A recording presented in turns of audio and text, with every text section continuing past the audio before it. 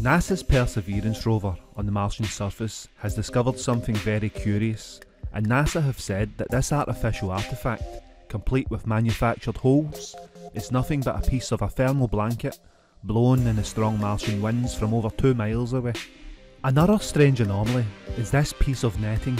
Initially, NASA had said they had no idea what it is, but then returned to the question with another thermal blanket response. NASA said that the object was a piece of Dacron netting. The material is used in thermal blankets that are designed to shield equipment from extreme temperatures when landing on Mars.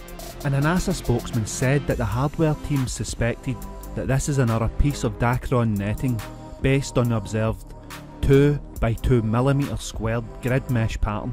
And thermal blankets, of course, are a material used to control temperatures.